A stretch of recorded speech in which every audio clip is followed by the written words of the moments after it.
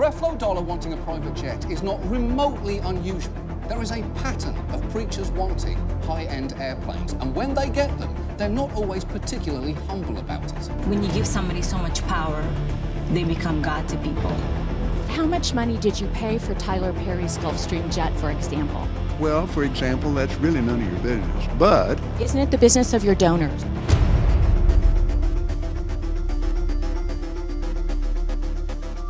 When I was a kid, I was told to follow religious teachings. Growing up, I was fascinated by countless stories and testimonies by all the believers around me. The term megachurch and televangelists were completely alien to me. I didn't know what those words meant, what they were used for, what they implied. But in this fast-paced world we live in, terms like these aren't exactly that easy to miss. I happened to come across a number of lectures and practices done by these megachurches. I wanted to understand what was going on, how they got to where they are currently, and what keeps them going. Countless interviews, documentaries, and books were available online, and as I dug deeper, a couple of names kept popping up again and again and again. Kenneth Copeland, Benny Hinn, Jesse Duplantis, Joel Osteen. These men are the leaders of some of the biggest megachurches in our lifetime. A Louisiana televangelist is asking his followers for donations to buy a $54 million private jet. Jesse Duplantis runs a church outside New Orleans and also reaches out worldwide. As I fell into the rabbit hole, I noticed a bunch of similarities on how these men lived. They wore expensive-looking suits that looked like they were just made for them, went around different places in their private jets, watches they carry around like badges as if to remind everyone where they are seated in the hierarchy of social classes. Kenneth Copeland alone is worth over $760 million US. And I'm not gonna lie, that amount is no joke. I figured, is this how church leaders are supposed to present themselves? When I think of spirituality and going to churches, I never expected it to be grand and loud and obnoxious and expensive, overwhelming, intimidating, and unwelcoming. In a megachurch, masses look like concerts. Preachers enter the stage with a roaring crowd as if it was a fan meeting instead of a church gathering. People are all up on their seats, swaying along to the beat played by the band. Laughter, rowing, dancing. Things I never thought would be used to describe what it feels like to go to the church. You look around and you would get the vibe that everyone is there for one thing: devotion. They attend these gatherings to make sure their connection with God never falters. They believe that the so-called messengers of God in front of them would direct them to walk the paths of God and would bring them the salvation they are looking for. These things combined are what makes a megachurch a megachurch. That and a little bit of miracles. A quick Google search of the term megachurch says that a megachurch is a church with an unusually large congregation with a membership of about 2,000 members. 2,000 members is a lot, enough to fill a dome with lots and lots of people showed up to witness a miracle. That taught not to fall into temptations and foolishness, as these may lead to a life full of destruction. And as I went back to these megachurches, with all their studio-like halls, lectures about living a lavish lifestyle, I thought, is this really what people think it is? Or are they just a disgusting business behind their so-called faith? If God wants us to free ourselves from greed and envy, then why are these so-called preachers living a life of fame, riches, and all that? Shouldn't they be practicing what they're preaching? Are you saying that Jewish people appreciate money more than... They believe in wealth. Some people would find that offensive. To give you a sense of what exactly it is that doesn't sit right with me, think of this. Kenneth Copeland, the founder of Kenneth Copeland Ministries, owns a $7 million home in the United States. He has jets he uses for private schedules and owns international churches with more than 1,000 members each. Jesse Duplantis, Copeland's colleague, sat beside him in one of his interviews and gave an explanation as to why they need all these lavish things. Duplantis even gave in detail when and why he purchased his not-so-little toys. Televangelist Jesse Duplantis is hoping to take the word of Jesus to new heights with help from a $54 million private jet. Benny Hinn, the one who claims he can perform miracles, has been broadcasting his sermons online which now earns money through streaming. Creflo Dollar used his church to set up fundraising to buy himself jets that he claims he needed to spread the message of God, and people actually donated. He deems himself proud of all this, even goes to the extent of bragging about how he acquired all this. We're going to give it to them if they're valid requests. One of the issues we're dealing with is, the IRS has already been given the responsibility. Joel Osteen of Houston, Texas has established a megachurch of his own. He has now written a book, Your Best Life Now. It is now New York Times bestseller. Osteen has been representing his church through interviews and guestings here and there, living life like an influencer on the go. If you review all these closely, like me, you would know that something just isn't right, just does not sit with me at all. How do these preachers make their followers believe in them? Thousands of followers have devoted their time, effort, money, and even themselves to these individuals, and you're telling me not one of them thought all of this is a big lie. What makes them turn a blind eye to all this? Not only they're just okay with the practice, but they also do as much as offer their time, money, and deem themselves helpful to the church, when in fact you can clearly see where all these donations are going to. I just find it a bit sad to think about how these individuals, or so-called messengers of God, are taking advantage of their vulnerability and faith. These megachurches all have one thing in common: living in prosperity. The World of Faith movement, or the prosperity gospel, has one simple idea. God wants you to be prosperous.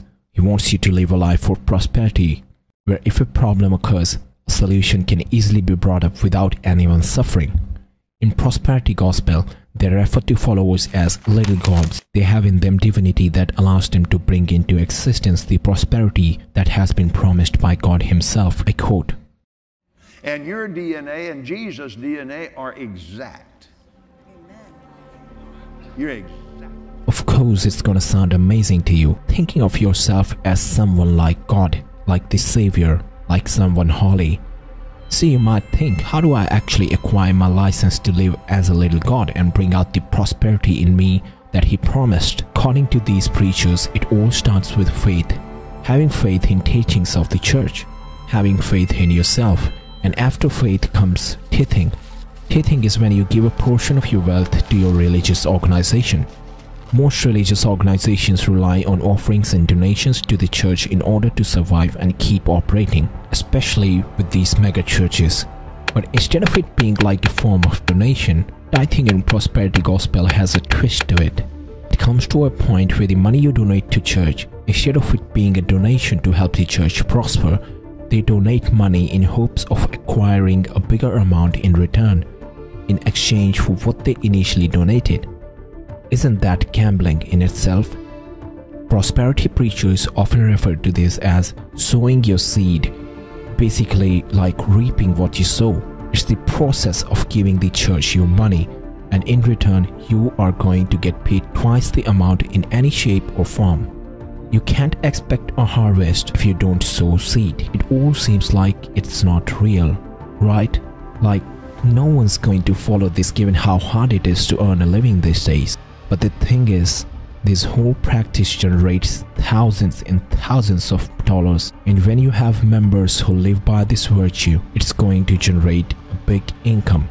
You might think, has anyone ever questioned this practice? In 2008, Copeland got a jet, which was funded by the donors of his church. They even wrote an article thanking the members for their harvest. But instead of it ending there, the article leads them to even more of these projects and encourages the members to keep donating so as to keep the church harvesting. The next project needed $17 million to complete. Creflo Dollar once had this infamous sermon where he was telling everyone to donate to the church just for himself to buy a jet. And instead of questions raising and curiosity building, what he got in return were cheers and screams from each and every individual in the crowd listening to him. I'm actually at a loss of words at this time. See God as long as I want to. If I want to believe God for a $65 million plane, you cannot stop me. Instead of receiving a backlash for this practice, these people get celebrated for it. Because they use the name of God, the blind believers would just go with the flow. even go to the extent of thanking them for all they have done for the church and its members. Prosperity believers would simply put it off, thinking it's just the right way to spread the message and become true servants of the church and of God. And in that way, they will acquire the prosperity they were destined for in this lifetime. The cars, the private jets, the high-end shoes, these aren't seen as fruits of the laborious businessmen. These are seen as proof of their harvest and faith by their followers. Living a lavish lifestyle is seen as practicing what they preach. Living in prosperity, living an abundant life. The extravagant life, the life we all dreamt of having. These preachers would often say that the donations they receive are used for improvement of the church and the church alone. But in a religious organization, how does money and income actually generate? The prosperity gospel is not far from the entire law of attraction theory. Like all things, it all just boils down to setting your thoughts into positivity and success. There aren't proofs available that these things really do happen. Maybe just a mere coincidence and a sheer streak of good luck.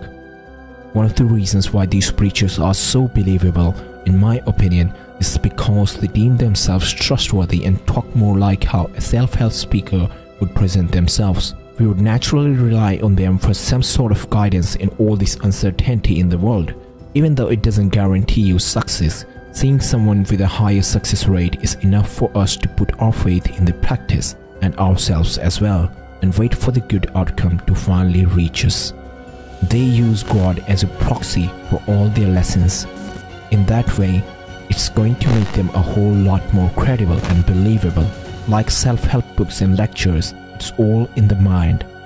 Joel Osteen's New York Times best-selling book about the church is made up of quotes that help you understand the importance of putting faith, and in some way, it's just like any other self-help book in your local bookstore. But the thing that makes people hooked on to the prosperity gospel is the sowing the seed part. Of course, it's gonna sound amazing, especially if you want bigger things in life. A new car, a bigger house, a new watch, a new suit. You can acquire all of this by simply donating. You'll get everything you've been wanting in return. Who wouldn't want that? Who wouldn't hold on to a possibility like that? That chance, that opportunity. This practice is now being spread even further. It has taken over Europe and now Africa. David Odipo is one of the wealthiest pastors in Nigeria. His net worth is currently 115 million US dollars. To quote him, "We are not asking you to give so the church can be blessed. We are asking you to give so that you can be blessed," he says in one of his lectures. These preachers, as I was observing them, can act as if all this is beneficial for everyone and they are here to help those in need. It could be an act pulled perfectly. Benny Hinn is known for his miracles. He's known for being able to perform miracles on his sermons in front of thousands of members. He would bring people with illnesses on stage with him, and a single touch from him would transfer God's energy and presence onto them. The force would make them fall back, and catchers would be there to catch them once they do. People in the audience would cheer and put their hands up in the air as if worshipping the Lord, as they witnessed yet another miracle right in front of their eyes. And the thing is, Benny Hinn isn't the only one who does this. This is a common practice among pastors of the prosperity gospel. Like I said, is any of this real? One of their ex-members, Benny's nephew, once said in an interview that to live the prosperity gospel is to look really good, look really blessed, sell the narrative, make all the money, and say, "Look at my life. If you give to this, if you follow it, and if you do what I say, God will do it for you too." He left the church after realizing that way of life isn't for him. Living in a mansion guarded by top-notch security, driving around in the most expensive cars, vacationing on the most beautiful islands in the most expensive outfits. This was his life when he was living in prosperity, and through this he truly believed that what he was doing was something to really believe in. His life was a living proof of the gospel. He was made to believe he was sowing the seed his family planted. As I dug deeper into this rabbit hole, I came across some stories that made me question these practices even more. Grace Brulot's mother brought her to one of the Hinn's crusades where he performs these miracles, and Just as she was about to be brought up, she was faced with screeners who told her to step aside. Apparently, the job of these screeners were basically to weed out those who were severely sick. Grace was nowhere near getting better. It's the same faith that will take Janice Burlock and her 8-year-old daughter Grace to see Benny Hinn in Calgary. Grace was born with a debilitating variation of muscular dystrophy. If Jesus healed 2,000 years ago, then if he's the same yesterday, today, and forever, believing that verse in the Bible, then I believe that he can still do it today for Grace. So with her child in her arms, Janice edged her way down and through the crowd towards the stage. Like many others, it wasn't long before they were intercepted by ministry screeners and told to sit down. Grace and I moved over to the side. We sat and waited, and Grace asked me. Justin Peters, born with cerebral palsy, was also stopped by the screeners when they went to one of the crusades. He went there with hopes of becoming better, of acquiring the prosperity that was meant for him. Justin left empty-handed. HBO was once given full access to one of Hinn's crusades. They were given the chance to follow healings of the members blessed by Hinn himself. In the documentary, one of the boys brought to him, after the healing, he still hasn't recovered from his illness. The mother states that even though her child wasn't healed, her faith still remains untouchable. This is all part of God's plan. After the gathering, the father supposedly had a talk with God, and in that conversation, he was asked to donate $2,000, which he did, no questions asked. We're expecting a miracle. Yeah. The Prakash family are recent immigrants to America. 10-year-old Ashneil is their younger son. 2 massive brain tumors have reduced him to a vegetative state. You know, I can stake my life on Pastor Benny Hinn's words. And God spoke to me last night at the Colosseum Center where the crusade was going on, and he said, donate him another $2,000, and which I'm going to do it. I'm going to do that. What are we witnessing actually when we see performances like this? What is actually happening? And more importantly, why do people believe in all of this? If this is reality, then why do these people perform their miracles on stages instead of going around to hospitals and just help the doctors treat people? Why do they need an audience? Why do they need to give a good performance? Why do they need to act and live like a high-profile celebrity behind the scenes? Then it hit me. It's all in the mind. Psychology, the power of suggestion, misdirection. This is all that's happening in there. Playing tricks with the human mind, making them feel like they need you and that you are someone they should believe in because you are this and you are that. It's all mind games, and it's something that's really hard to get out of, especially to blind believers. Tricking people into believing it's working is a big part of this so-called faith healing. Instead of evidences as answers, what we get in return are meaningless words and phrases that we hold on to, without any assurance that it will eventually happen. The power performed by these preachers is mainly rooted in the entire setting of the gathering. A little hard to understand? Let me break it down for you. In a hall where people gather to hear gospel, spotlights, microphones, music are made available which can contribute to how you feel initially. There is a sense of unity which can be mistaken for something else. The pastor comes in and the reaction from everyone is enough to make your body feel chills because a lot of people are agreeing to what the pastor is saying. Our minds will eventually start believing in every word he says. It's as if being surrounded by believers could encourage you to shift your focus and believe in what he's been telling you. When performing these miracles, little do we know, it's just human emotions he's toying with, exerting force here and there just to make it seem like something is happening before your very eyes. All the tricks are mind games. They could definitely pass on the untrained eye. Like a conductor of an orchestra, the preacher would then bring everyone to join in as the grand finale comes closer.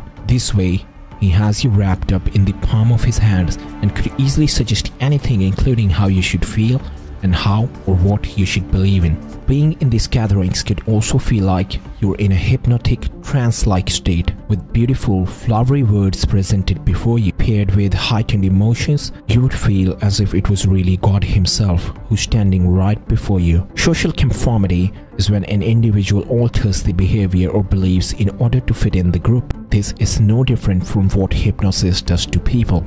In this heightened state, it is more likely to feel the things we've been wanting to feel because our minds are all about wanting this to happen, wanting to feel it, to experience it.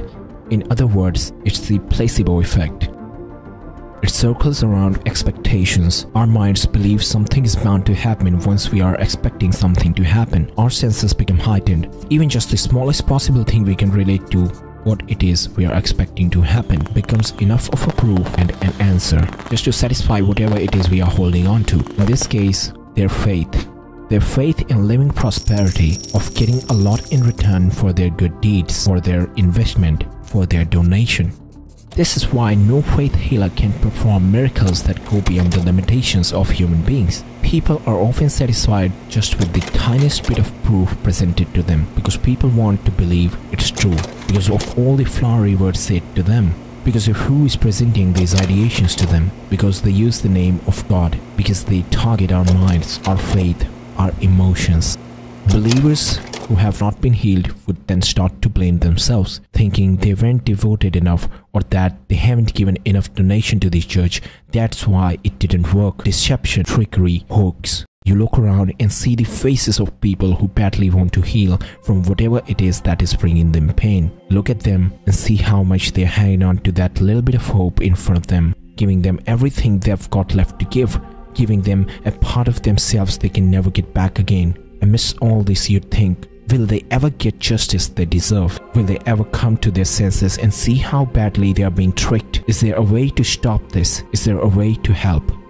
Recently, Benny Hinn changed his way of spreading the gospel and of giving his sermon. He says he's no longer accustomed to the entire living in prosperity thing, but because of the community he's built, it is very hard for him to stay away from the culture he's created. John Piper, founder of the Trinity Foundation, has been doing some work on exposing the wrong practices of these megachurches. But because of how established and loved they are already, it's hard to even shake their faith in the church, because at the end of the day, having faith in something isn't and will never be wrong. It's the people we put our faith into that can do us harm. Most of these megachurches still operate up to this day, and there'll still be a generation who'll keep the practice long after they're gone. Deception is really hard to stop, especially when there are more than thousands of people who back them up. The only thing we can do is to help not spread it any further and make them see what we are seeing from outside the box. But until then, this church is obviously more of a business that will still continue to flourish and use their believers. And we'll all be out here wondering when they will come to their senses. Faith is hope. It is something we have to use with a clear mind, pure heart, good intention. It should not be used to gain wealth, to gain followers, to live in mansions. I made this video so that this can reach to as many people as it can who follow and worship these megachurches. My name is Nick, and if you enjoyed this video, I'll see you guys in the next documentary. Till then, take care and don't forget to like the video and subscribe to the channel.